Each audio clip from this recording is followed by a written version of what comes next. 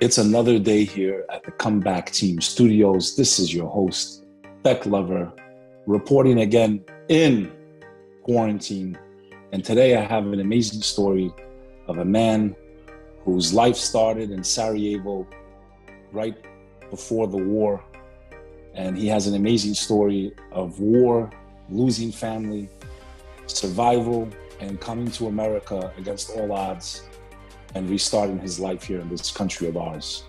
I'm very proud to announce my guest, Avdo Gacevic. Did I say that correctly? Yes, sir. Avdo Gacevic. You're right. Yeah, got it on point. Good. It's those Slavic names sometimes, they throw me off a little bit. You know, they're not easy. I know. How are you doing today? Good. Yourself?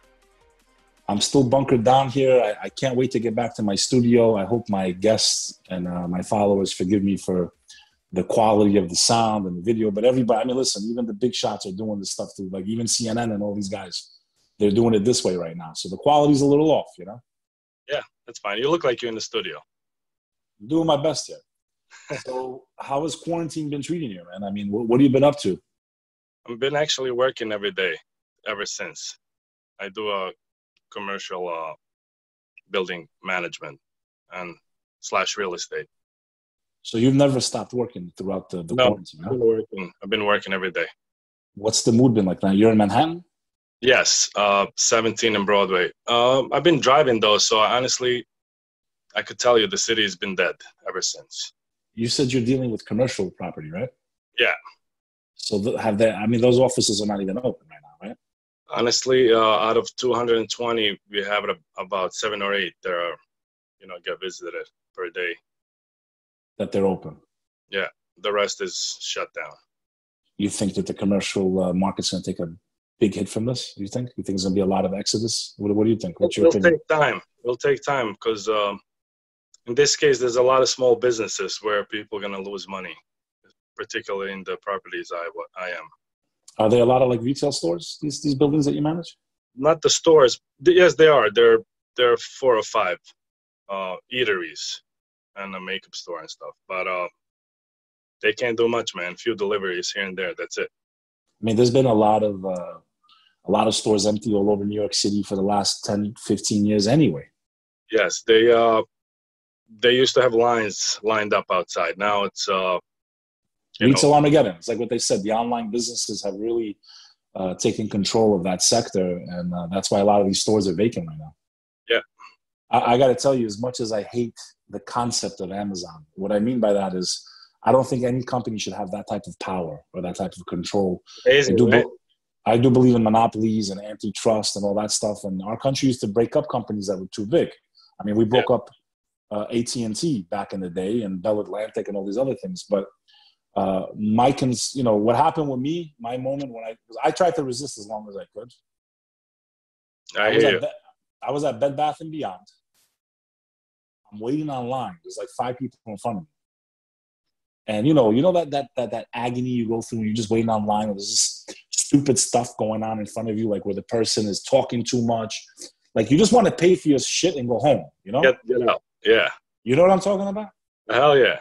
And with that Eastern European temper, I'm sitting online, I'm here waiting 30, 40 minutes to pay for this stupid spatula, right, for my kitchen.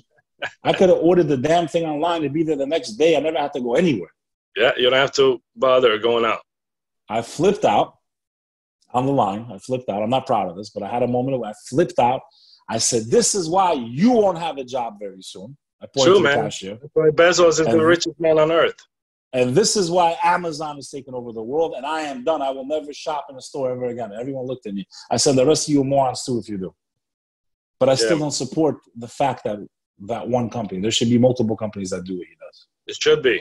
See, they have, I can't even think of, like Walgreens and other stores trying to do the thing, like Target, but they're not even closer. This guy's got it. With this guy, yeah, this guy's on. Everybody's got him on speed dial, man. And you know what? This pandemic, I should say, or plandemic, as some people would say, has really sped up the success of that company in the sense that everyone's using it now. Like you couldn't go out your house, right? I mean, this is like it couldn't have been a better storm for him, you know? Yeah, Perfect man. storm. It's true. So Avdo, you know, I really want to get into your life. But before I do that, I always like to, you know, I think people are starting to understand my format. I like to have small talk, man. I've never believed in interrogating your guests. I hate that, you know. And absolutely. Some of my followers, they get mad. They think I talk too much. I definitely have interrupted a lot of my guests in the past, which I'm no longer doing. We might be related because I like to talk too much too. I think a lot of us from Eastern Europe, we do, especially with it's the coffee lifestyle, man. It's that Balkan lifestyle. Cafes, smoke 3 packs of cigarettes, drink 20 espressos, and then they wonder why. Yeah, and then they wonder why our people drop dead at 45. Oh, he died of a heart attack. I don't know how. Well, maybe because the guy had, maybe the guy had 20 espressos that day and smoked 3 packs of Marlboro Reds. That's why he dropped dead. For lunch. Am I wrong or no? No, you're right, man. You're right. Anytime I go down there, like when I go to Bosnia or Montenegro, where my father is, everybody smokes and nonstop. It's amazing. Nonstop. Morning, night, afternoon, house, no house. Coffee after coffee, man. Every spot. It's amazing. Like they think like Americans, you know, like us Americans, we drink, you know, the Americans, you know, over here in our country, you know, they go to Starbucks 2 times a day, 3 times a day. Let me tell you something. One of those Starbucks coffees ain't nothing compared to the espresso. It's watered down for sure. My friend, let me tell you something. How these people over there, they drink 20, 30 espressos. Yeah. A day. Hardcore. Black chimney tar. Smoking. Black tar. I love the cafes over there, though. Yeah, coffee, yeah. It's how am I going to say? You really enjoy it. It's a different type of, you know, socializing, drinking coffee back home or here. Here, you just grab and go, and you really don't enjoy it. At all. But you know what? New York is coming a long way with that. New York, yes, there's a lot of small, you know, espresso type of bars, and love them. Coming around. Yeah, European style. What I've noticed, and you know, as someone who used to indulge in the New York nightlife, I was very involved. My family owned one of the biggest nightclubs in Manhattan. I've thrown hundreds of events in my lifetime. When you leave alcohol behind in New York City, you know, I no longer drink. I stopped drinking about 8 years ago, almost. God bless you. And thank you. And, you know, New York City is a really hard place to be sober in, right? There's a bar and a pub and a club, and drinking is really embedded into the culture of the New Yorker, right? I mean, it's like, you know, after work, you go have a drink. And I guess the American culture, for that fact, it's a big part of the culture. And, you know, for a long time, I wasn't necessarily that I missed the drinking of the alcohol, but I missed the social aspect of it. And what I love about, what I loved about Europe, and not just, you know, Eastern Europe, but also, you know, Western Europe, but I would say even more in Eastern Europe, because the unemployment rate's through the roof, right? They got time on their hands. Is like you said, the experience of that coffee, that espresso, half an hour, 1 hour, 2 hours, like they'll have a coffee with a seltzer water, and they will just have an amazing conversation for hours. Yeah. And on a daily basis, yeah. And you can't even do that when you're drunk, right? I mean, you get too drunk, I mean, how are you going to talk? I mean, you're drunk, right? So I do like that New York has started to have these espresso bars, and I do see it. They've been doing pretty well. And I'm glad that they're not all branded like Starbucks, you know? Right. I like the fact that it has a European feel to it. It's really nice. Right. So, not to get too off of subject, because I do want to get into your remarkable story, your horrible loss. And it's, you know, I don't want to jump into it right now, but we're going to get there in a second. I just want to, because I want to talk about kind of current events and what's going on. I always like to give my audience the ability to see kind of how my guest thinks and views the world a little bit. I'm sure you've seen the internet. Everyone's talking about conspiracy theories and this and that, and it's everywhere you look. And, you know, I'm into that kind of stuff, but it's like almost overwhelming. Like almost every post now is about something. What is your true gut heart feeling about the whole virus? I know it's just a thought. Maybe it's not what you know, none of us know 100% what's going on. I think only God knows that. But what is your hunch? What do you truly think, man? I mean, do you think there's an agenda? Do you think it happened by accident? What is your opinion of the virus? There's a definitely agenda, because you just don't shut down the whole world. just because some kind of virus is going on. You know, I'm trying to think that this is leading towards mandatory vaccination at the end of the day. You know, we heard about this, but we obviously didn't pay attention, most of us, about overpopulation. You know, these big, how am I going to say, rich guys. You know, I think their goal is to destroy our generation, the one after us, our kids and them, so they don't produce. Simple as that. I'm thinking that vaccine might just destroy the, you know, how am I going to say, the reproductive process. Yeah, I think that almost like digital neutering, basically.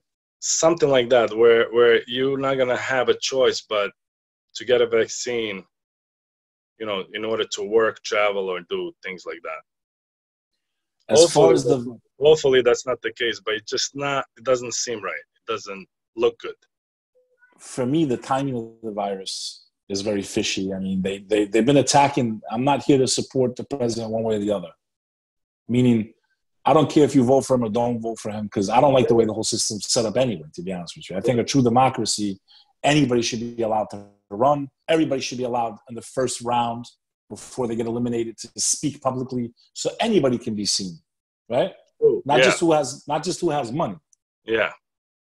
And I don't think any other president will be ready for this type of no. You know, this is unprecedented, you know? Nobody's ready for this. No, I think he's doing the best he can. But here's my thing. Beds and respirators, or whatever they call them, ventilators, I don't know. But whether the virus was released on purpose or not, I think we both agree that whether it was released on purpose or not, there are people behind the scenes that are trying to use this virus for their own purposes, for their own agendas. Okay, there's definitely this battle between freedom fighters, you know, people that love the Constitution, the Bill of Rights, and people who are trampling those things because they want to feel safe and protected. For a virus that has proven to be less than a 1% kill rate, to cause this type of economic impact. I've already lost family to the virus. I've lost a friend who was killed by police. It was all over the news. I don't want to mention the name. Yes, I know. I can only imagine what happened to that friend of mine. The circumstances and the stress of everything 100% played a role in his death. There's no doubt about that in my mind.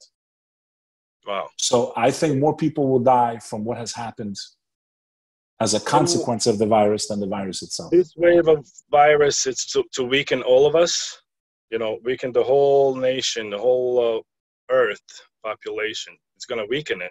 And then the next round will be vaccination, which will just be a final nail in the coffin. I think Would you take that vaccine? I won't. I wouldn't. Would you be willing to die not to take it? 100%.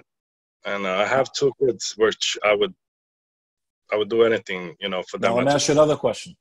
If they say that you can't go back to work unless you have proof of that vaccine, and your kids can't go back to school without the vaccine, what would you do? I will find a country on this earth, if there's any, where I could work. How about if you're not allowed to travel out of the country without the vaccine?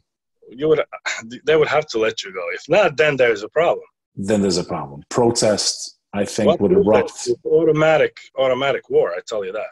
And, no, I think so too. That's why I don't think. That's why I don't think. I'm sorry to cut you off. That's why I don't think that they will be that stupid to try with us, the generation that knew the world before the internet.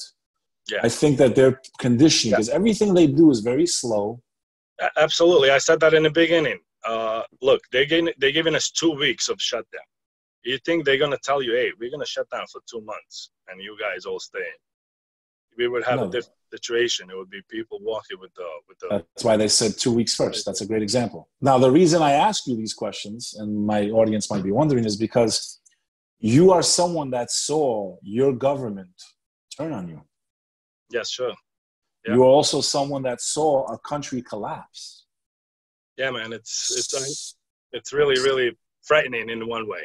Which is why you live here in the United States of America. And I've always said this. And I mean no disrespect to my fellow Americans. I'm a first-generation American. I was born here because my family fought against communism in Albania. and they fought against the socialist regime, communist regime of Serbia, and moreover, when really it transferred to Milosevic, that's really when shit hit the fan in that country. Right. In any event, they ended up in America because of what was going on in those places. Absolutely. I have so many friends. Sorry, they came from where I come from. You know, Bosnia, Croatia, Kosovo, just because of that one disastrous war that happened. Serbs also that didn't want to fight in the war. Yeah. Who didn't want to take, and you know, they all, I've met some of them over here. They left. They're like, they were trying to draft me to go to the war in Bosnia. I didn't want to go. They came to America. Yeah. So the reason why I'm mentioning all this is because I've always believed that it is the immigrants and the sons of the immigrants, which is how this whole country started, right? Yeah, 100%. Are the ones that have always kept the fight for the democracy going more than maybe the fourth or fifth generation American, because they were always born in this beautiful country, man, with rights and stuff like that. And they didn't see the dark side of what it means to be in a socialist. They definitely didn't see. They didn't follow. They didn't want to see it. Or a communist country. Because look, the way this is set up right now, like you said, with all social media and all the distractions, new generations don't have to look what's going on around the world. They rather look Twitter, Instagram and stuff like that. They don't go into newsrooms and watch, crisis and stuff. It's not different times are now. So I've always said it's this blood, this fresh blood that always comes into our country that left where they came from, that keep that fight for keeping this country free and democratic alive, maybe more than the people that have been here 10 generations. Yeah. So that's some of the benefits to those that are listening and watching of having fresh blood come into the country. But I do believe in legally. I do understand that there's some instances where it's done illegally. You have no choice in a lot of people. But I feel like those cases, and a lot of them, they get their papers. The judge hears them out. This is what happened. This is how. Yeah. Because this was a country that said, give us your poor and give us your weak. And, so I've always believed in that. So what I want to do then, brother, we'll transition kind of into this. So we're here today, and we're in the week of the 28th anniversary of the start of the Bosnian War. Yes, sir. That era was in April, but, in this time period, 28th anniversary. Yes. And you have a very tragic story that took place during that event. But what I want to do is I want to kind of start with your life before the war in Sarajevo and Bosnia, which occurred in the early 90s in Eastern Europe, the Balkans, to be more exact. And I want to kind of paint this picture that people don't really know. Yugoslavia was a country that had many different ethnic groups in it. Multi-ethnical. Slovenians, Croatians, Serbians, Bosnians, Albanians, Roma. We had a lot of Jews. We had a lot of Jews in Sarajevo. Jews. Really? All types of different people. Yeah. And it became a really cool place. Even though it was a socialist/communist country, it wasn't like China.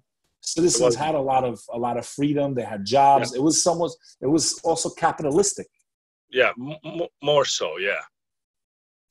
And, I spoke to a lot of people on all ends. If we're going to be fair, a lot of them said that during the time of Tito, who was the ruler of Yugoslavia, that everyone did pretty good. Like, he kept it in balance. Everyone kind of felt that they were equally treated.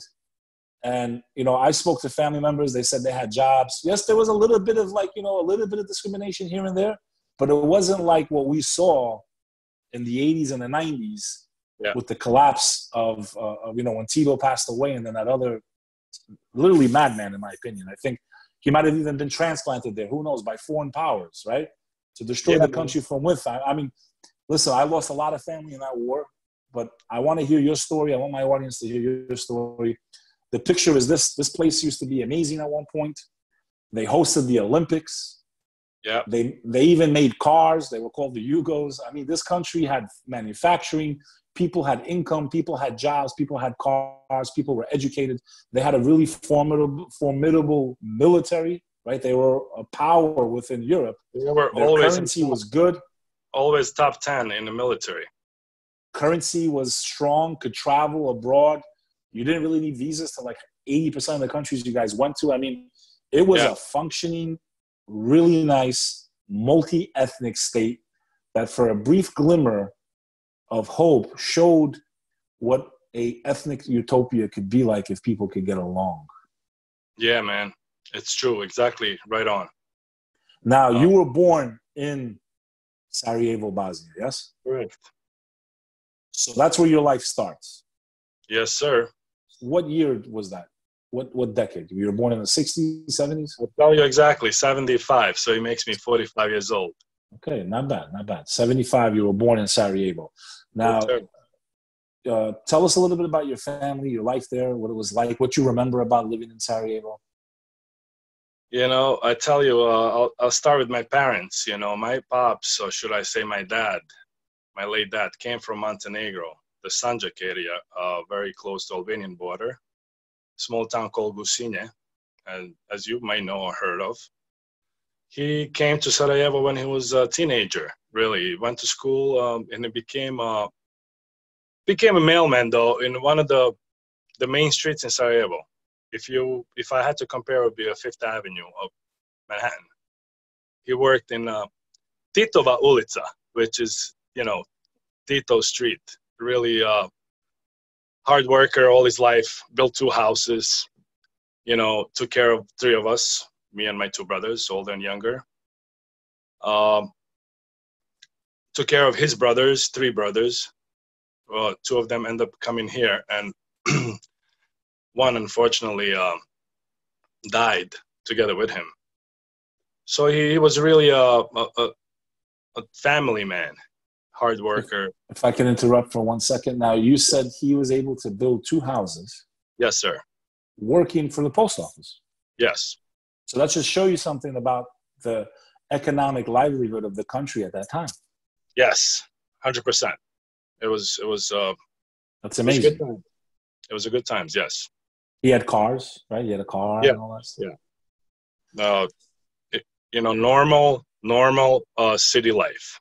We lived in I don't want to say suburb, but neighborhood of airport, which is like right at the edge of the Sarajevo. A really nice, quiet neighborhood.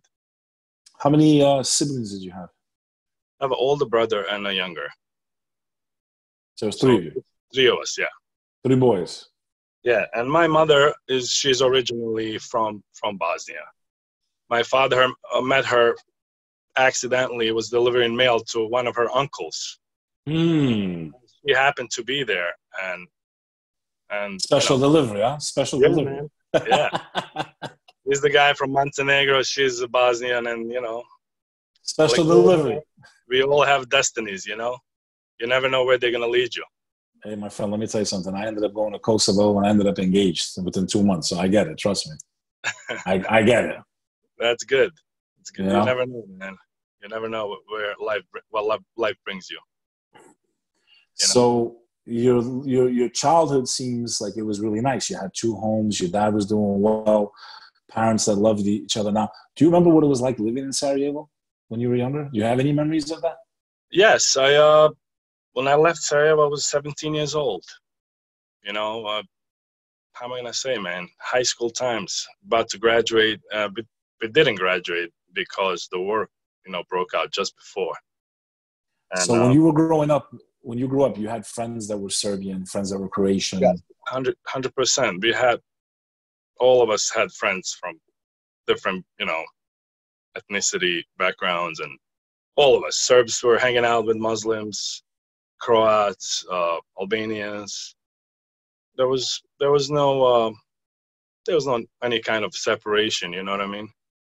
But what do we know? Young kids, same like I would look at my 17-year-old son right now. You don't know much of, you know, those things don't interest you, you know? Let's say if there is some political conflict going on, you don't know, as a young kid, you really don't, you see it, but you honestly, you don't You don't care for it. It was a lot of at that time.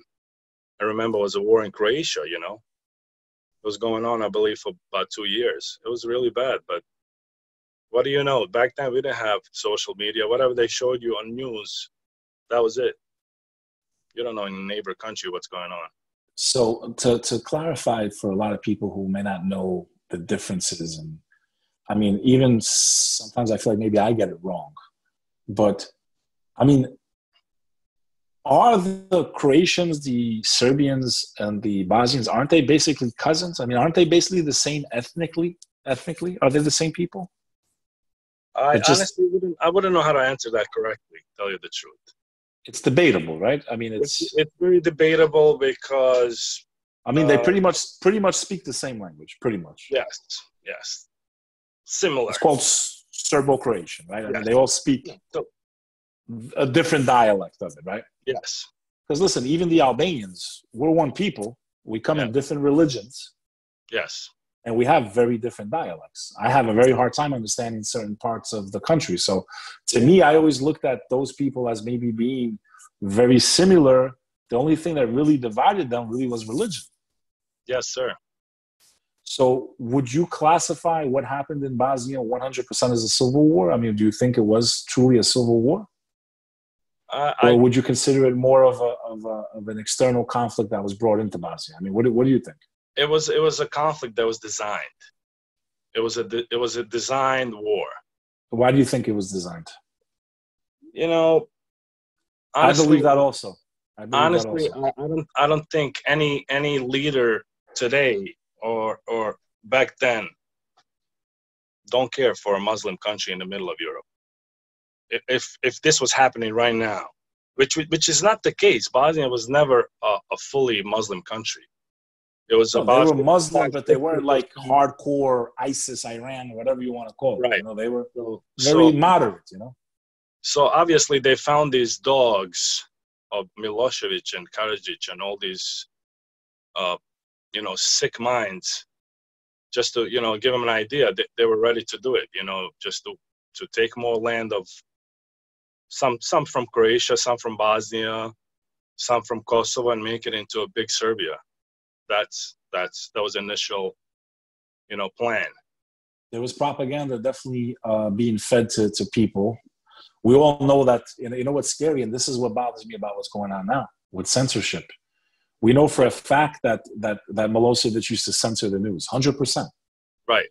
The Serbian people living in Belgrade, they didn't really know what the hell was going on in Bosnia on the ground. They weren't there to see the massacres and all this other stuff. Right. And, that's why when I start seeing these preliminary signs of censorship on the internet and stuff like that, for me, it's very troubling and very alarming. It's very disturbing. It's disturbing. It's very disturbing for you too, because we've seen what a dictator can do when they use the news and manipulate the news. You have a war. You'll have massacres. You'll have concentration camps. 100%, man. Look, Yugoslavia again. I'm not sure at that time. They're probably top 6 or 7 in the world by army power. It was a very disciplined, very armed, very heavy artillery focused army. They didn't have and Tito was brilliant that he played both sides. He played Russia and America. Yeah. So all you needed was a outsider idea. Hey, we should wipe out this country and maybe you take over the land. And it happened in a heartbeat. It wasn't and obviously the war has to have followers. You're not gonna just create the war and people stand back. You have to have followers. The sick minds of a neighbors or friends, so-called, that they just had a twisted mind, man. They would have a coffee with you, but think about how they're going to slaughter you next day. So you lived in Sarajevo. Yes. You were there up until the war started. Yes. And up until the flashpoint, life was normal. I wish I could give you goosebumps, but I remember it, very vividly. thanks to our father, we escaped a day before war, 1 day before war. Wow. It was Bayram, it was Eid next day. His cousin came from Montenegro, and I'll never forget, obviously, because I was 17. I wasn't, 7 months. And my older brother was 18 and my younger brother was 12. I remember begging him, come on, war is going to break out any minute, Let's go to Montenegro. Let's go where your parents are. Take your wife and kids, I remember my dad saying, listen, just take my kids, make sure they, get there safe. I'll be okay. I'm staying here. Why did he want to stay so bad? Why did he want to? That's the question I asked myself, Your mom came with you? No, she stayed there. She actually survived 4 years of war. She stayed in the siege? She stayed in the siege and went from maybe 3-4 different houses. Wow. With four of her sisters and about 15 kids. Wow. My uncle that died, his wife was pregnant at that time. Just before war, she delivered a baby boy. He's still alive. Yeah. So man. I don't want to jump this out of sequence because there's a lot of stuff to talk about here. Yeah. So everything was normal. Childhood was normal. The ethnic tensions start flaring up because of Milosevic, maybe even because of extremists in the other ethnic groups, right? So they all came like this. What happened was, Croatia, Slovenia first. Let's start with Slovenia because it's top of the map. They declared independence. They're literally ended up with, no bullets fired or shots fired. Too far away. Yeah, they had a good backup. They're close to. Thank you. And then Croatia did the same thing, and these wild dogs just went on. It's like it felt like they were controlling Yugoslavia back then. They didn't want nobody to separate. And once Croatia did that, they ended up in a huge war with big losses as well. And then 2 years later, when Bosnia said, look, we had enough of your bullshit. We want our independence. Imagine having an army that fought for 2 years with full, arms, whatever they wanted, they had. They came down to Bosnia and they were ready to just slaughter people. Luckily, for some heroes, it just stayed alive. Yeah, and what's crazy is that a lot of that military wasn't even from Bosnia. They were from Serbia proper or whatever it was. So for them, it wasn't like, I saw in a lot of documentaries, there was even Serbians that lived in Sarajevo who decided to stay in Sarajevo and fight for the Bosnians against the those are the military. Those are the how am I gonna say? Those are the normal people, man. Just like you and I, we don't think harm or bad on any color, race, or religion. You know what I mean? Those are normal people. I don't care if they're Serbs or whoever they are. Yes, there was plenty of them. They stayed and fought on the side of the country. They didn't want to invaders. They didn't want to kill their next door neighbor. No, yeah. As a matter of fact, my mom lived with this Serbian lady in her house because once they had to leave our house, they had to just move all over the city, and they lived with this lady for a while because her house was empty, and obviously, a bunch of women and kids, they had a shelter somewhere. So a Serbian woman opened her doors. Yeah, and that is an example, and that's what I'm trying to show people. With what we're talking about today. I lost a lot of family in the Kosovo War. I lost 30 people in one day. My heart... It's really amazing when we say these numbers. When you think about it, it's really a great loss. My heart was full of hatred for a very long time. Yeah. And to me, I could only see black. All Serbians are bad. Yeah. That's not the right way to think. There are Serbians. And there are Albanians, and there are people that are good and bad in every single country, and people that believe in God or have morals, even if they don't believe in God. If they have morals and they understand that a human being has rights. Yes, man. Regardless of. Now, if a Serbian, knowing everything they see now, the videos of the concentration camps, the videos of the massacres, and they can deny that happened, they can deny that Srebrenica was completely a crime against humanity. And it happened in the United Nations camp. Yeah, in front of their eyes. And the world's army allowed that to happen. So I hold them more accountable than I do even the Serbs that did it.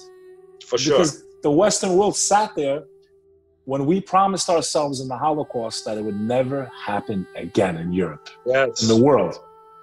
And the greatest atrocities since World War II happened during the Bosnian War. Yeah. And yes, one side had more firepower, which is why they were responsible for more of the death.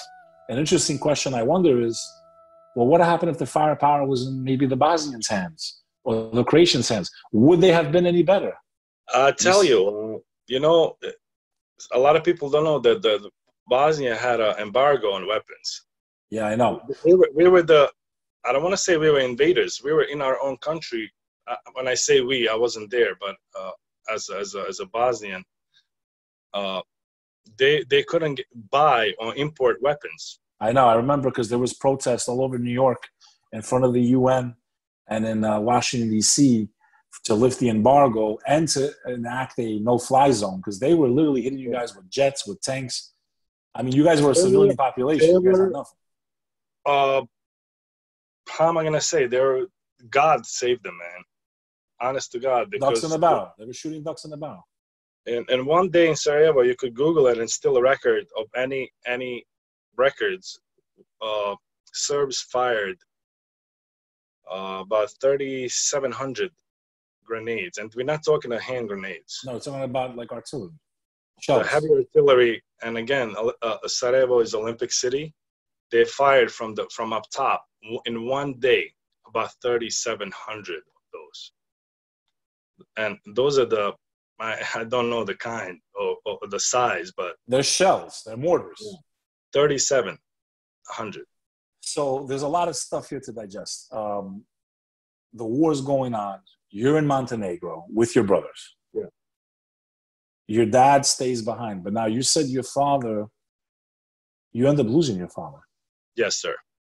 Your father died in the very beginning. 5 weeks after the war started. You lost him.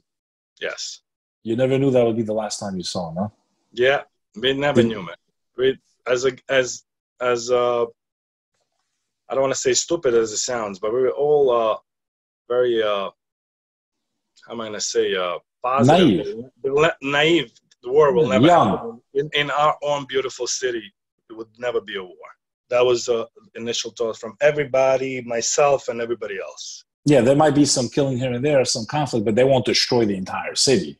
Yeah, we thought, listen, war will never happen in our country. Because, again, it was ethnically, mixed as New York City.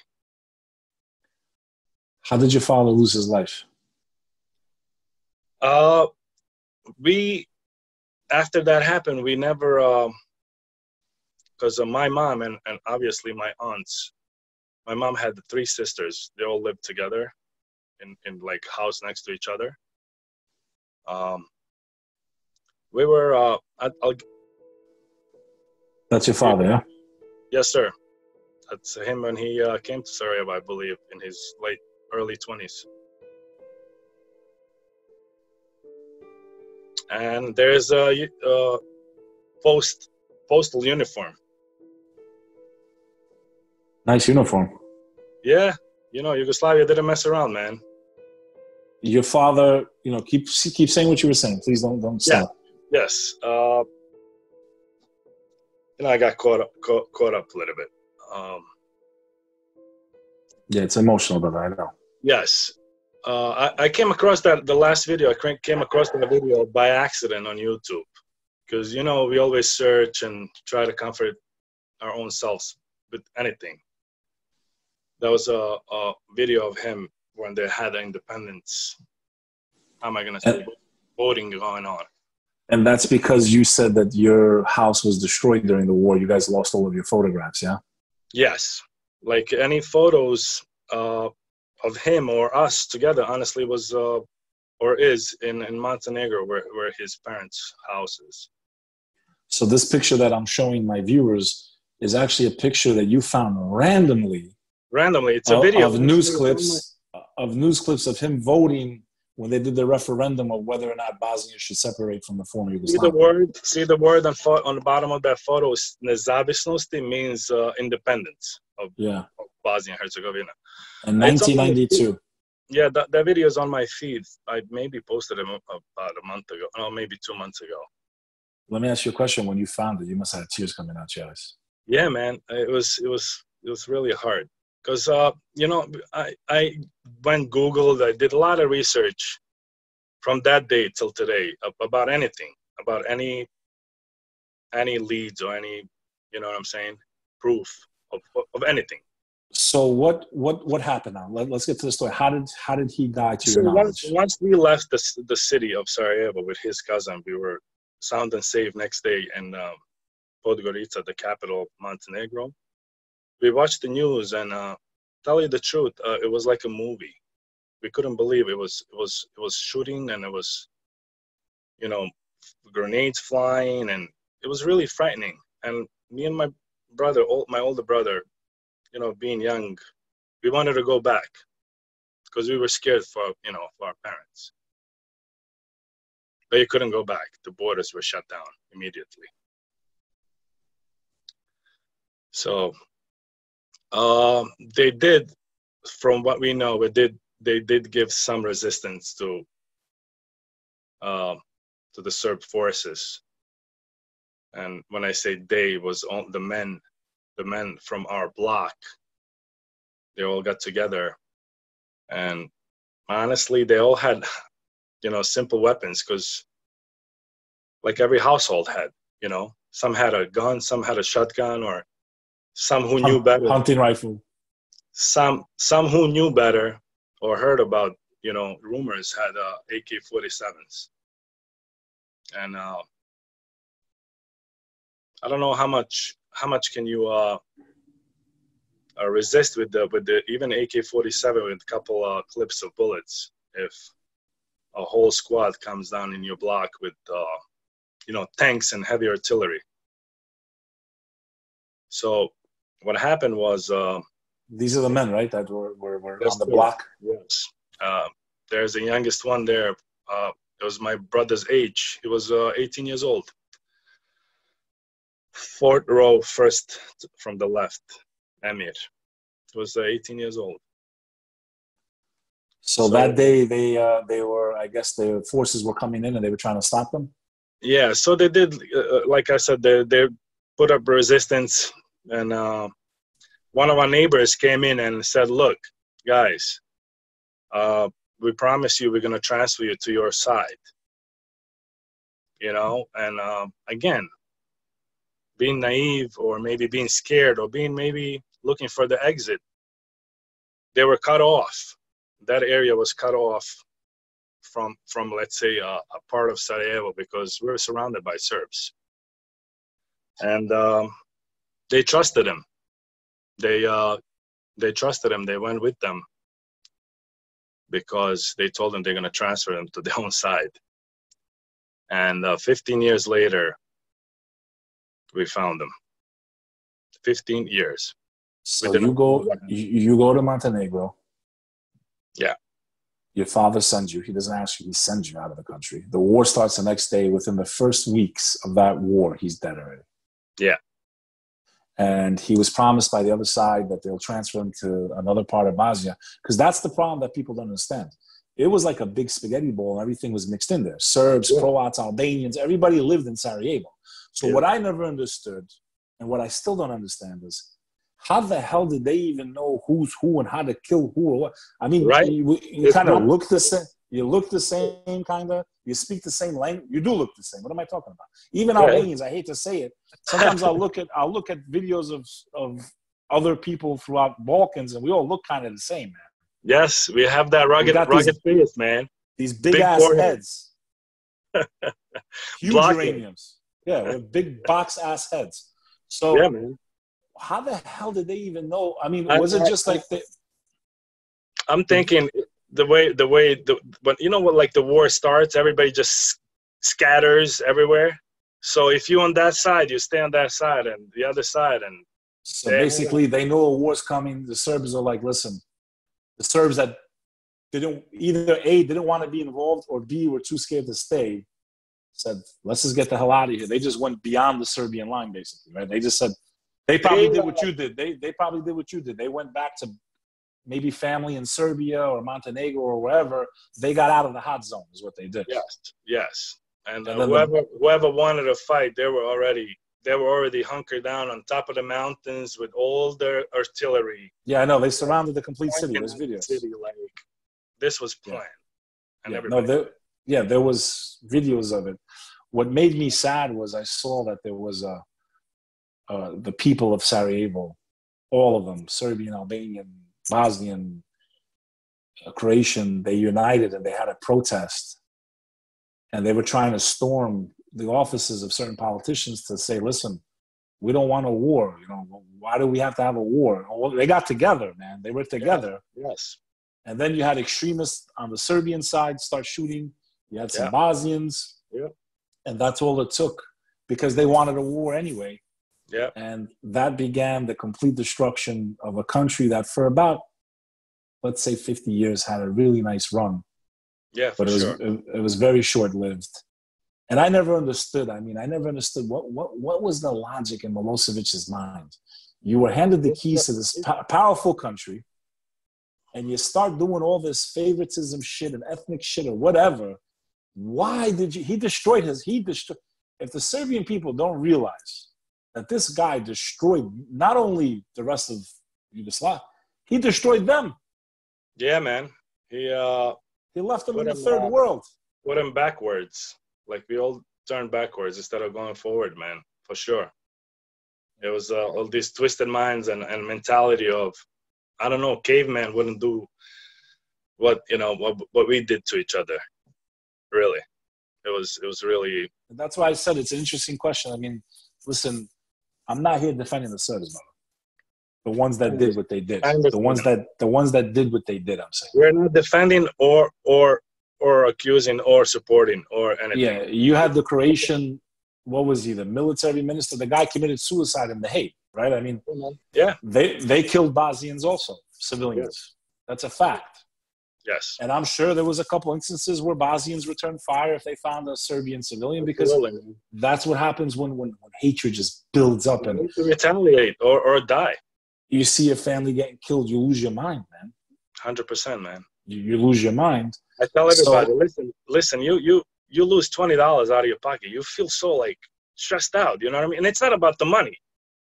You lose $20, you feel bad. Imagine losing a family member. Imagine losing a lot of them.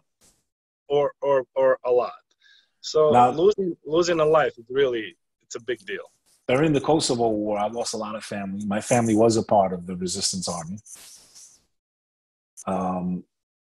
Some of them. The rest of them were civilians. But my wife, for example, was captured by the Serbian military with her family, and they didn't die. You know, they could have, I don't know if that's because Bosnia stopped them, but there was massacres in our country. There's no doubt about it. Oh, yeah, man. But then there was other groups that went in and wiped out whole villages. And we know for a fact that Milosevic emptied out his prisons and sent the most violent animal, drug addict killers. Because only someone that's no real soldier will kill a woman and a child. No real man. Sure. It's different if you hit, with a bomb by accident, they get blown. I'm talking about if you call yourself a man. That's why they have a laws in the war. You can't kill. You kill an old man who's unarmed and a woman or a child. Yeah. What happened in you're a pussy, man. Shari village, stuff like that, You're a pussy. Yeah, man. It's really and that goes for any country, any ethnic group, anyone that does it. Anybody, for sure. For a terrorist that blows up women and children and calls himself a Muslim, I hope he burns in the hottest, deepest coals of hell. There is a verse in Quran where it says if you kill one person, it's like it says if you killed mankind. Absolutely. And getting back to the media, they really played a big role in a lot of these things. And even the way they quote the Quran, for example, they use the word infidel. Infidel does not mean Christians and Jews. No. Infidel was used to refer to the pagan Arabs at the Yes. time of the prophet. Yet the news today, CNN, Fox News, they always look at their verses. They're Of course, telling us they to interpret it the kill. way it sounds better to them. They breed hatred. Yes, of course. And me and you now, much later in our lives, we've lost family. The last time you saw your father was one day before the holiday. Yes, sir. For 15 years, you never knew where his body was. Never. We never knew. We were always, I don't want to say speculate, but other people were speculating or guessing or giving us false informations because we tried everywhere. My uncles from here, from USA, and us from Montenegro, and we tried finding out where they are. You know, throughout back then they had these like a long frequency radios where you could call in and, you know, try to find out by name. And we didn't know. We were just, honestly, we were hoping they were transferred whether to like a camp or like some sort of, you know, where they could get exchanged back. We were hoping for a long time. And the war ended. In the back of your mind, you knew they were dead. But we didn't know where they were. You were hoping. Look, there were speculations where civilians were taken to Russia to work, like in mines and stuff. So you, as a young kid, you know, you're 20, couple years old, you're thinking maybe my dad is in Russia somewhere in the mine. You know what I mean? You're hoping, you're praying, yeah. You're hoping and praying. Listen, maybe my dad one day he's just gonna walk in. You know? I get it, brother. It didn't happen. You know? So the war's going on now. When did you find out your dad died? How did you find out he died? We never found out they were dead. We found out they were taken away and they were in this concentration camp called Kula, which is a tower. It's on the suburbs of Sarajevo. And what we found out later, we didn't want to find out. Obviously, it was 37 men that died. Some of their kids and family members found out they were treated like I don't want to even think about it. They were put through the hell and back. Tortured. They were tortured. I don't want to know or don't know. It was 5 minutes, 5 days, or weeks before they killed them and buried them outside of Sarajevo. Now you got a knock on the door one day from an organization that said we found what we believe to be your father in a mass grave. Yes. Yeah, man. It was really surprise. So you lost your dad and your uncle. Yes. Yes, my dad, he was 41. My uncle 24, and then my aunt's husbands, and all the block were mostly close relatives. Not close, but relatives. And they came in here. We went to somewhere in not upstate, but Connecticut to do the blood samples. It was a couple of young people from Bosnia, doctors or whatever. They took my blood, my brother's blood, my uncle's, and my aunt also that lives here. And getting to that point, we would never get to that point, but somebody from Serbian side said, listen, I saw what happened. They buried him here for an undisclosed amount of money because it was a word given.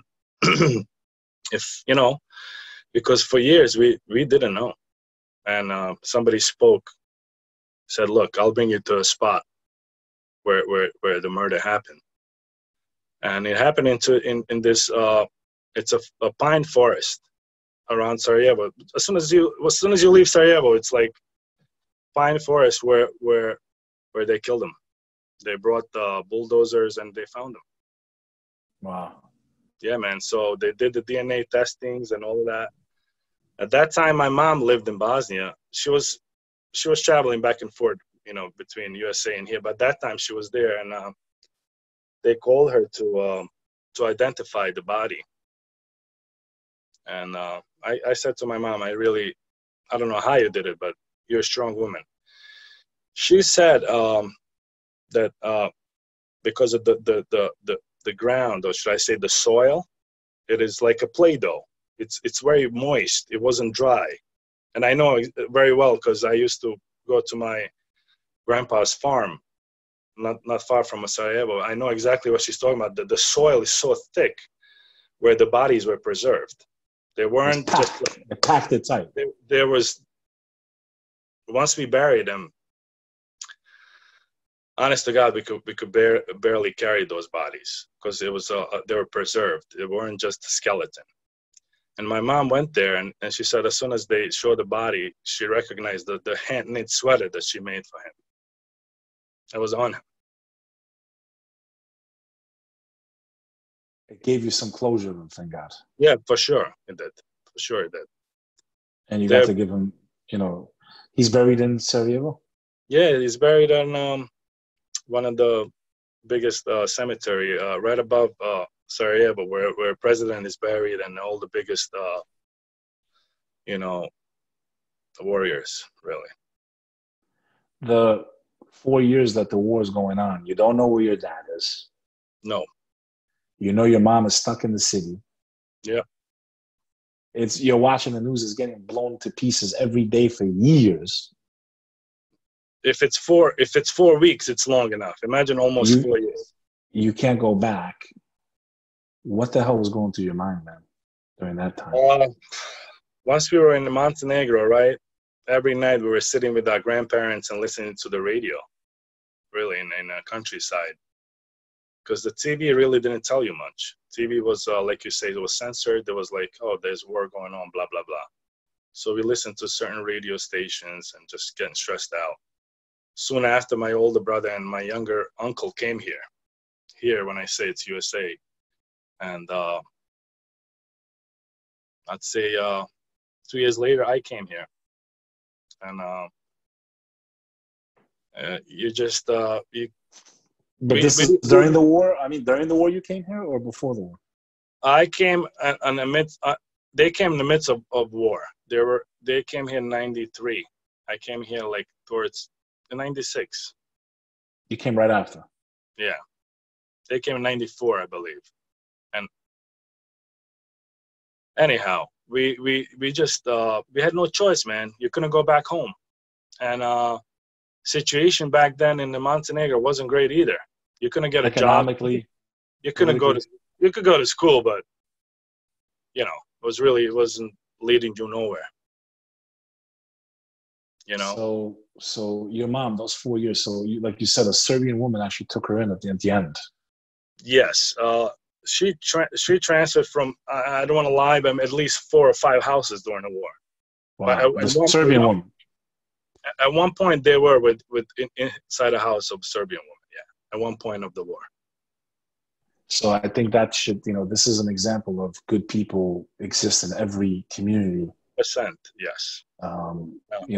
And these stories existed even during Nazi Germany. There was Germans that hit Jews, and this is my point, and this is what I want people to get out from this. You could be somewhere where you grow up with everyone. Tomorrow, you're turning guns on each other because of other political factions, other powers and politics and whatever. And in the end, you and I both know, brother, that nobody wins in war. Because even the person that pulls that trigger, it never ends well for them. No. Look at how Milosevic's life ended. Look at Karadzic. Look at Mladic. Look at the Croatian guy that drank poison in court. A couple Bosnian guys that were convicted. A couple Albanian guys. They'll have to go to jail. My point is, it does not pay. Yeah, man. These countries were destroyed. Lives, hundreds and thousands and millions of lives were destroyed and permanently altered. Yeah. Going back to what you just said before, listen, I was just like you. I was bitter. I was hating on everybody. Long time, man. I was hating on Serbs. Just in the beginning, I was hating because I thought they were all the same. You know what I'm saying? And as a young guy, you're like so pissed off that you lost everything in the peak of life, where you're just fuming, But like you said, there's a good people everywhere, and there's also obviously garbage everywhere. Have you, since this war happened and everything like that, do you have any Serbian friends? Have you made any Serbian friends? I mean, honestly, since I lived here, I don't want to say I avoid it, but I avoid it for a certain reason. Where if you socialize, let's say with Beck, you and I were talking, and third party joins, where it ultimately leads us to a conversation or war. There's never good conversation. There's always finger pointing and whose fault was it, not mine. And so in a sense, I avoided having, look, I know some Serbs, they're good people and all that, but I avoided having them as my friends, saying, look, you're a really good friend of mine, we'll just hang out every day. It just, I sway other way just not to have more frustration on my own self, because, at one point you'll just blow up and maybe kill somebody. Because look, that war didn't give nobody nothing. Whether it was in Croatia or Bosnia or Kosovo, it really, we all lost in a way. Everyone lost, including the Serbs. So for me, it wasn't reasonable for me to have a Serbian friend. Look, again, I have nothing against none of them. But well, I mean, has the opportunity even presented itself? I mean, have you even come across Serbs? I mean, have you ever had these discussions? Yes, we had this discussion, and some of them are really ashamed of other people, what they did. They're ashamed. They say, look, dude, I'm really sorry. What happened to you and Kosovo people and, Croatian people? But look, if it was up to me, it would never happen. You understand? So, yeah, there's people that are really, they're ashamed to say they are who they are because of other fucking lunatics. You know what I'm saying? They're lunatics. They're fucking animals. I mean, listen, man, we've seen this throughout history over and over and over again. And that's what makes me so angry, is that you think in today's world, with all the technology that we have, all the movies that were made to propagate what happened in the Holocaust, and there's like a new movie made every 5 seconds about that war. Yeah, man. Okay? Yet we haven't learned our lesson.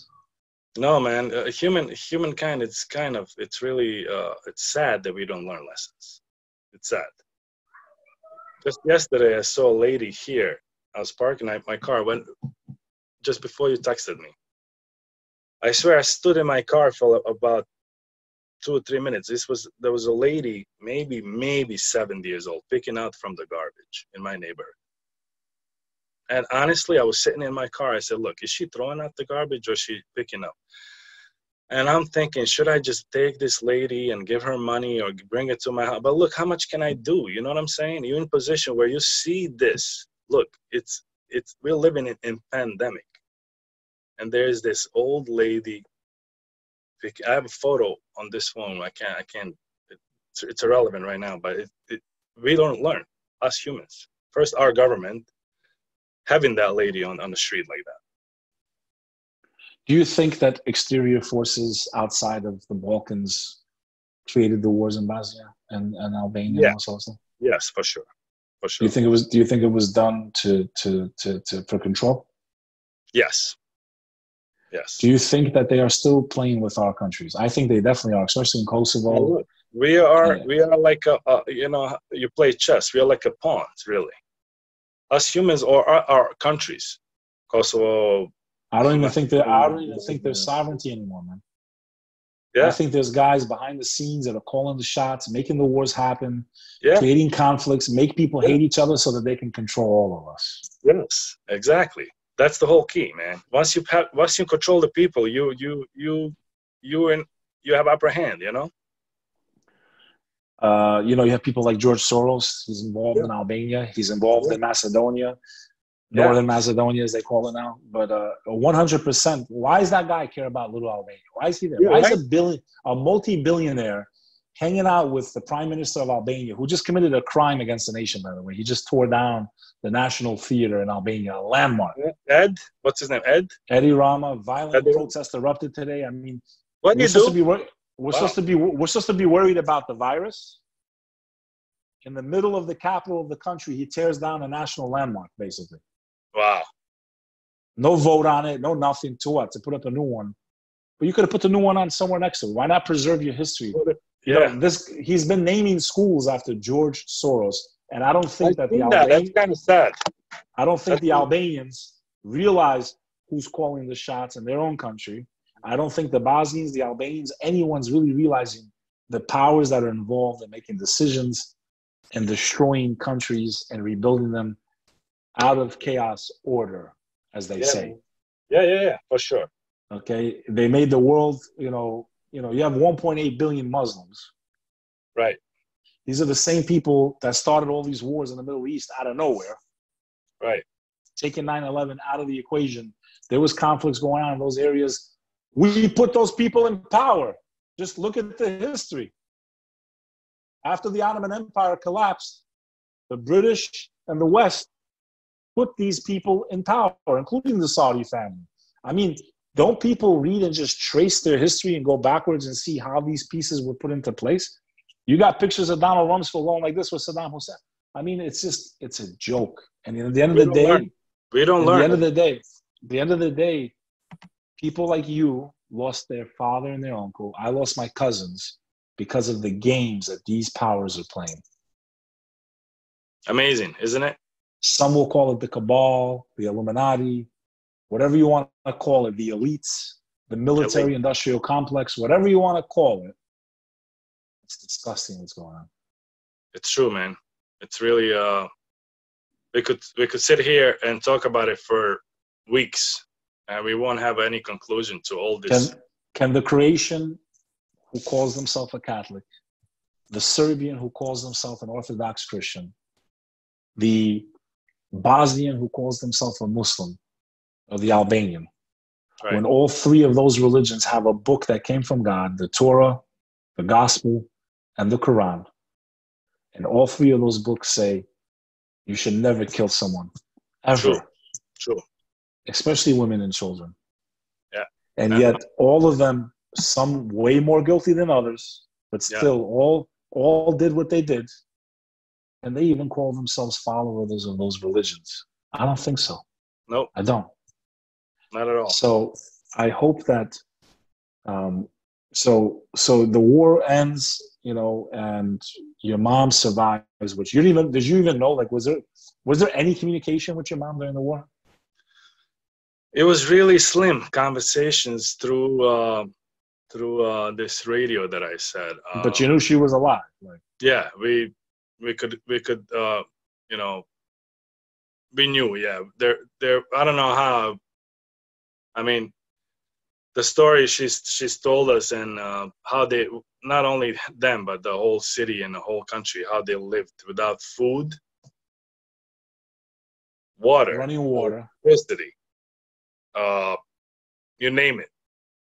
I mean, we have everything now. We have everything, and then people are bugging out. They're killing themselves because they can't get out of the house. Because they've lost their purpose in life, brother. They don't know why they're alive. Mm-hmm. Yeah. We're so deadbeat as a civilization that people got to jump out of airplanes to feel a thrill. We got to feel a thrill to feel alive, Yeah, man. So your mom survives the war. Did she come to you guys in Montenegro? Did you go to her? I mean, did you see Bosnia after the war? She came here, though. She came to the U.S. Yeah. Then, like I said, my older uncle came and my older brother. Then I came, and then my younger brother came after that. Now, you came to the U.S., right? You came to the United States of America. Now, how did you get here, man? Tell us a story. I honestly, at that time, if I knew better, I would have came as a normal refugee, throughout the program. Which you were eligible for, by the way. Yes, but you were definitely eligible. Yes. The problem is that I didn't have any documentations with me, or at that point, what do you have as a 17-year-old? No identity, nothing. No ID. Really, my only ID was my school ID, which was for a train. We have a train. One day, maybe we should travel, inshallah, to Sarajevo to see how beautiful it is. We have a train that goes on. It's like those trains in London and stuff. They're not sub. They travel on above ground. Yeah. Above ground. So I had that ID to travel to go to school. That's it. So when I came here, honestly, in Montenegro, there was no other way but to pay a guy, and he would make you a passport. He give you a passport with visa, transfer you to Albania, which I came through Tirana, and you're welcome, brother. Uh, yeah, I tried cross the border. At that time was war, right? We went to Tuzi, and this big guy, a lot of people know him, Bello. He couldn't transport us to. He said, "Listen, it's hot. I can't. I can't over River Bojana." He said, "I can't take chances." We went to Podgorica. They said, "No, we can't because it's hot." And then we went to Ulcin, and I jumped on this boat in the morning, and they transport me over the river. Went to Tirana. There I went from Tirana. I went to Vienna, which is Austria. Tirana was a shit show back then. Listen to me. When the airplane took in 96, when it took off, the wings were like flopping like this because the runway wasn't flat. I said, dude, I'm not taking off today. It barely took off. It barely took off. And obviously, I remember I was in Albania in 96, right before the pyramids collapsed and the Civil War broke out there. I couldn't wait to get the hell out of there. Now it's freaking beautiful there. I have friends from Albania, and they invited me every day. And I was beautiful. I was planning on going this summer. We'll see what happens. So listen, Ulcin is great, but you got to see the beaches in Albania, man. Yeah, I was in Ulcin before war with my parents. So anyhow, I go to Austria. I spent there almost a day waiting for a transfer to go to New York. And when I came here, the picture on the passport was so bad. I was a Marine of some sort from Slovenia, joining the troops here. It's bullshit, bro. Luckily, I knew some English. In Albania, obviously, they let me go because I paid some guy like $400 to just bring me. I could have brought, bags of whatever. Yeah, over in Albania, $100, you can do whatever you want. And in Austria, this lady on a checkpoint, she started talking to me. Oh, you're Navy guy, blah blah blah. I was just, yeah, nice job, blah blah blah. Dude, she let me go. When I came here, the guys were like on a JFK. They said, "How the hell did you get here?" They looked at my photo. Back then was like USA passport had a plastic over the photo. Yeah, peeling off. Like, anyhow, at that time, my uncle was waiting for me to bring me to his house, but they changed the law. They said, no more. You can't take the guy from the airport and bring him home. He's coming with us. So I ended up being in jail for 7 months. Now, which airport you flew to, JFK? Yeah. Welcome to New York, huh? Yeah, man. I spent 5 months in Queens, a month in Allentown, Pennsylvania. How old were you, man? I was 19. I was with my buddy from Pristina in jail. We're still good friends here. And then I spent a month in jail in Elizabeth. Now I'm gonna tell you a funny story how I got out of jail. Because at that point, USA got educated and they said, look, we are getting so many people from Europe. They all claiming they're Bosnians, right? You have a guy from Kosovo or Romania or Greece or Bulgaria. They're all claiming they're from Bosnia, right? And they come here, boom, boom. They gave them papers. So Americans got smart. They said, look, we have to stop this. And I said, look, you're going to stop it when I'm coming? So anyhow, I went to my first hearing. After 2 months, they postponed it after 2 months. And then finally, after like 4th or 5th hearing, I have the real court date with the judge. Because everything else was through a microphone and blah, blah, blah, right? So the judge asked me through the interpreter, say, you claiming you're Muslim, right? I said, yes. He said, how many times Muslims pray a day? I said 5 times. Luckily, my grandpa, from my mom's side was imam. He taught us a lot about Islam. So he said, oh yeah, 5 times. So when do they pray? I said, they pray in the morning, noon, afternoon, on a sunset. And, I explained. Right.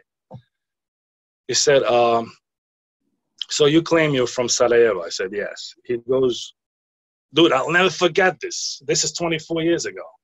I was in a big orange jumpsuit, fucking chains, handcuffs, shackles, you name it. And a big table, like long table. I see like maps of Bosnia. I could tell he had these big books, you know, opened. And he said, does Gavrilo Princip ring a bell? Gavrilo Princip was a Serbian guy that started a war. 1389. See, you know history. The Battle of Kosovo. He killed Prince Ferdinand in Sarajevo on that bridge.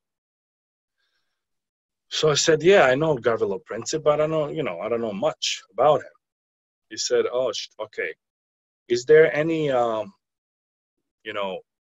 anything named after him, like a park, a street, a museum, a school, or any type of part of city where it's named after Gavrilo Princip? I said, yes, there is a bridge.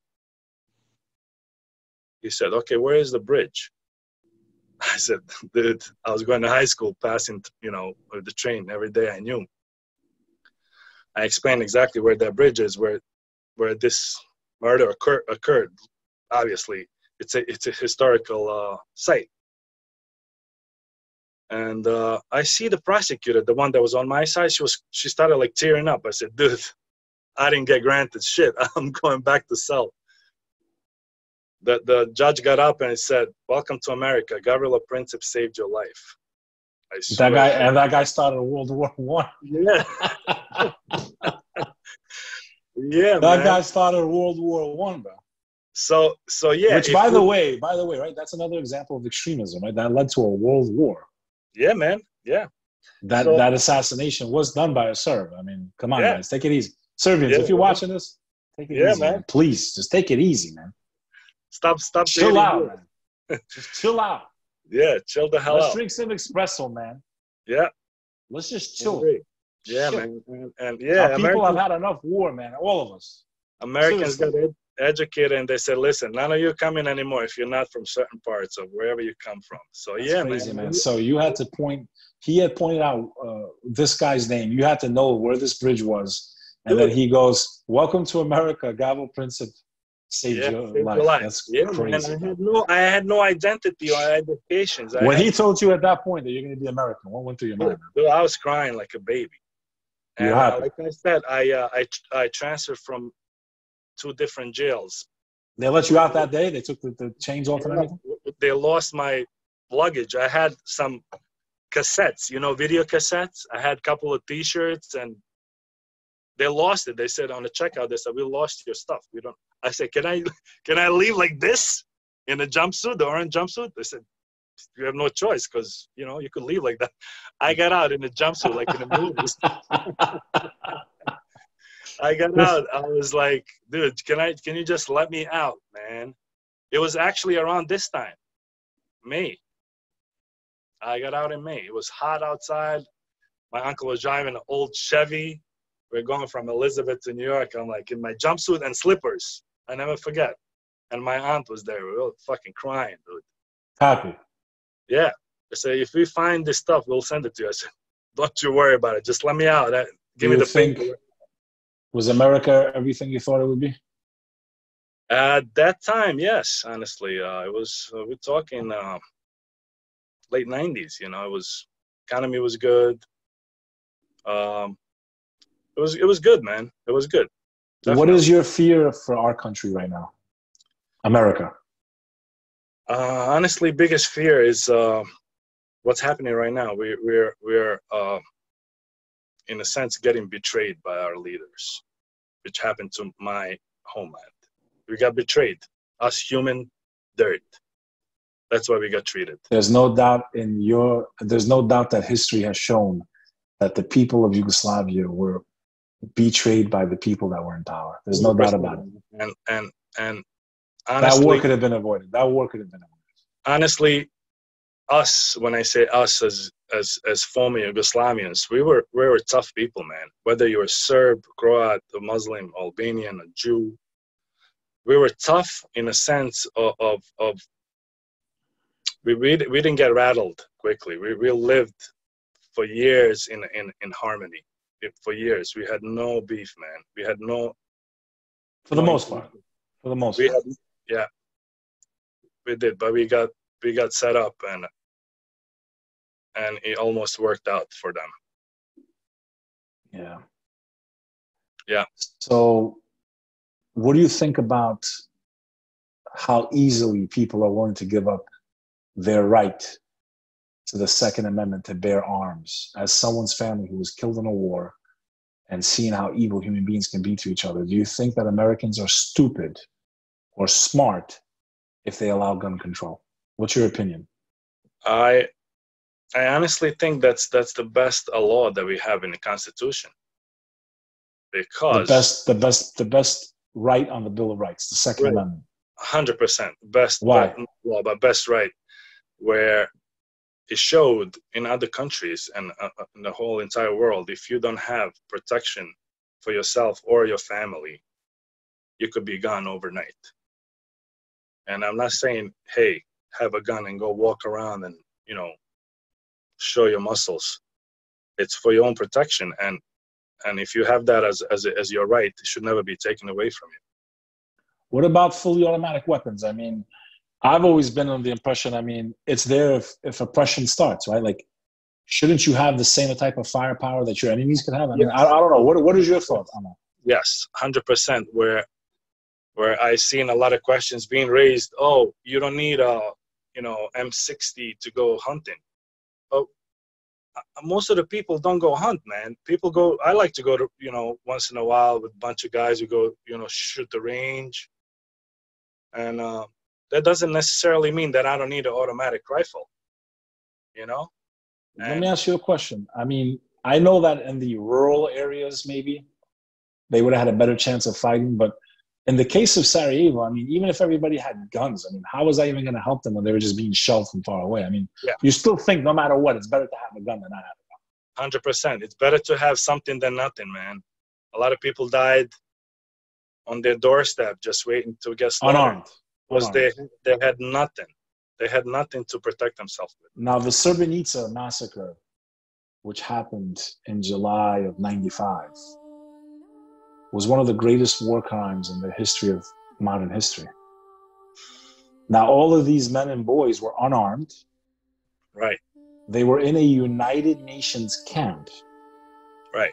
It was declared a safe zone, and the United Nations allowed the Serbian military to come in, and over the course of a week, massacre. This is fact. This is not made up. This is not an opinion. They massacred 8,300 and something unarmed men and boys. And to me, that is the proof of why we have the Bill of Rights and why the Second Amendment exists. Yeah, I agree. Those men and boys wouldn't have been killed if they had something to fight back with. Not all of them, at least. Yeah. I think they just got bullied. The UN got bullied by these leaders. There's no doubt about it that Bosnia definitely received the short end of the stick. You guys, do you even have any access to the coast? We have. A little piece. It's not much. Smallest part of the Adriatic. Thank God you got something. At least you got something. We'll let you Kosovars come through Bosnia and go to our beach. Don't go to Ulcin. I'm just kidding. So how is the beach? Is it a beach for swimming too or no? Yeah, of course. Yeah, it is. But again, it's small. It must be packed though. It must be packed though. Nice. No? Yeah. What message do you want to send out to maybe the Serbians if they're watching? Just a regular Serbian person or other people that come from our part of the world. Do you have something? As someone that lost family in this war, what do you want to say to them, and what advice do you have to their children and to the future generations of our people? I would have to maybe think about that one, but just on top of my head.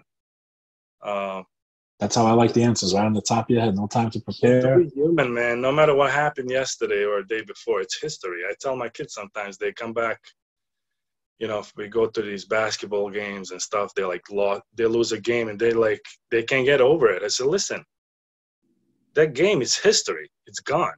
You can't dwell on it. You can't sit and think about it, how negative, how bad of a game you had or how bad of a game your teammates had.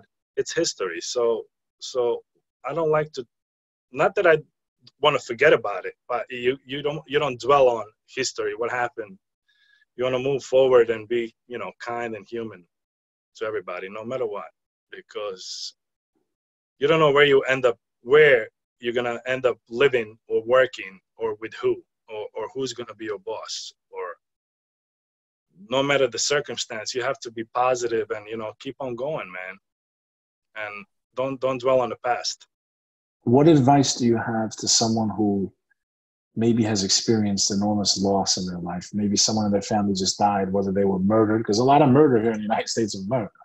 Their family was murdered or killed, or they lost family unexpectedly. How the hell did you get through it, man? Like, what helped you get through it? What advice do you have to someone who has suffered extraordinary loss? Because I don't want people to give up. That's the whole point of this show, man. Yeah. I don't want, listen, you lose family, people commit suicide, man. They get so sad. I understand. My heart aches for them. But what did you tell your mind? I mean, how did you get through it, man? Was it family? I mean, how did you find out? Because that's a very devastating loss, man. Yeah, like as I mentioned earlier, my grandpa, my grandfather, my mom's dad, he was actually the first victim of the war from our side. He was the one that came in front of the Serbs and said, listen, guys, get out of this block. We don't want no problems. You know what I mean? Just get out of here. And they shot him right there. He's actually classified as the first casualty. Yeah, he was the only one where we know that he got killed by one of our, not neighbors, but a bunch of them. We don't know who fired the shot. It was a rifle, or should I say multiple rounds. And why I'm talking about him, he was the imam. He taught us about a lot. We were 12 grandchildren. He had 4 daughters. And he taught us back in the days, he taught us about Islam and how to behave, how to be a human, he used to tell us, we're like in the country, so he was a very rich guy. He lived very humble.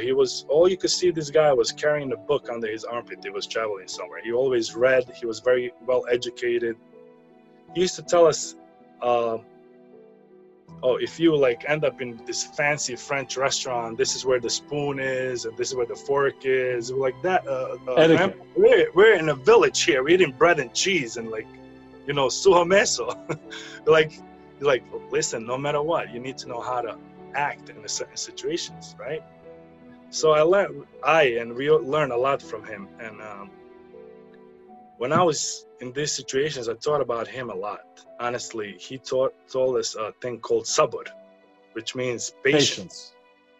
And honestly, that sabr saved me, saved me from probably, maybe doing harm to myself, because we all get down on ourselves after a tragedy strikes where you don't know what to do. But if you just, how am I going to say, not forget, maybe forgive to yourself in that moment, saying, look, damage has happened, it's done. You need to move forward. It's very hard to do it, but if you could have sabr, saying to yourself, look, this person has died, and that's it. I can't do nothing about it but to move forward. And again, our grandfather taught us a lot about this life, that this life is just like a movie, like a test, and we experience it as we speak, where this life is just going by, man, going by. Just a few years ago, I was 20, I was 30, same like you, when everything stays, but time goes, just like our lives, and to look forward to a next life if you're real. So what I'm hearing then is spirituality has helped you get through this. Belief in God, knowing that there'll be a day where everyone will stand judgment for what they've done. Yes. You truly believe that something like that, there's a day like that. Yes, sir. If I didn't believe that, I wouldn't be sitting here talking to you right now. I think so also. To be honest with you, if you pick up any book, whether it's a Quran or Torah or Bible or any of the major religions, it tells you that this life is a test for all of us, where one day you will be sitting in front of the Creator and you're going to answer for your actions. And there's a lot of people that fail in that test, brother. I hope we don't fail. I hope so, man, for all of us. Avdo, I want to give you my deepest condolences to you and your family. We remember the victims of the Bosnian War on the 28th anniversary. We remember all the victims of the wars of the Balkans, the innocent civilians that were caught. And we pray that our people, all of our peoples of Eastern Europe, can wake up, allow each other to coexist, maybe one day resume and have good relations. We don't have to live in the same exact piece of land, but we can visit each other, we can sell things, we can do business, and we can not forget the past, because then we would repeat it. Yes. Remember the past and try to forgive. Yeah. Thank you, Beck. I appreciate it, man. Thank you. Although, again, we thank you so much for telling your story to us. We hope that anyone that watches this worldwide, from all the communities, learn not only from this. This is just one story of thousands that have happened over the last 30 years. Oh, that's for sure. And even more than that. And hopefully the people of Eastern Europe wake up and realize who the real enemies are.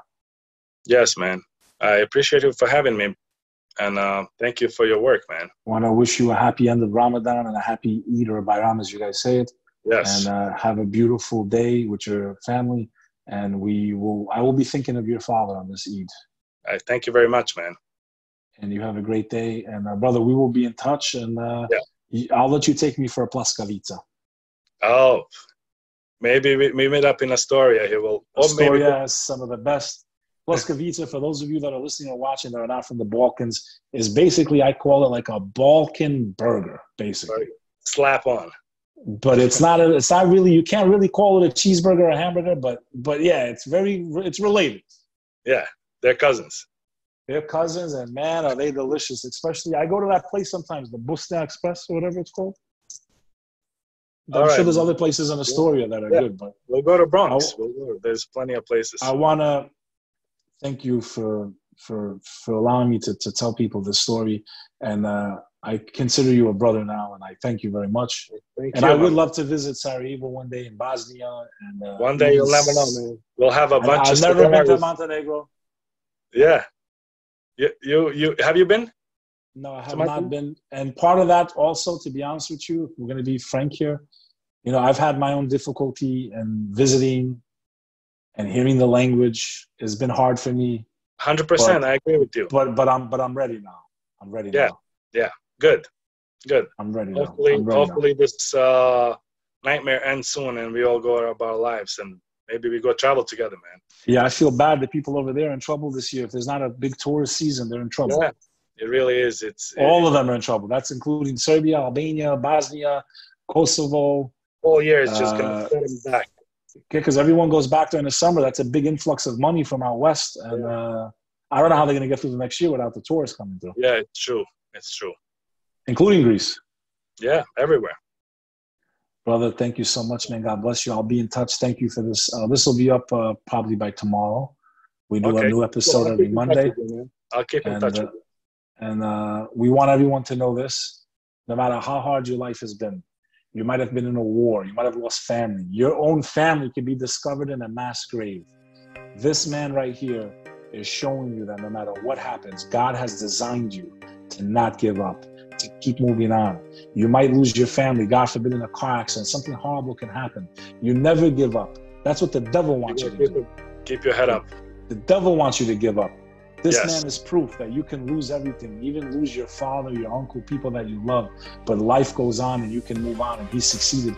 He came to America, started a new life, started a family. He has children that I'm sure when you see them, you know your father would be proud because you didn't give up. Sure. Yeah. And this is Beck Lover on another episode. And by the way, you're number 25, 25th episode of Beck Lover and the Comeback Team. And just remember one thing, no matter how bad things can be, you can always make a comeback. Comeback, yeah, man. Have a great day, brother. I'll see you soon. You too. Peace. Ciao. Bye-bye.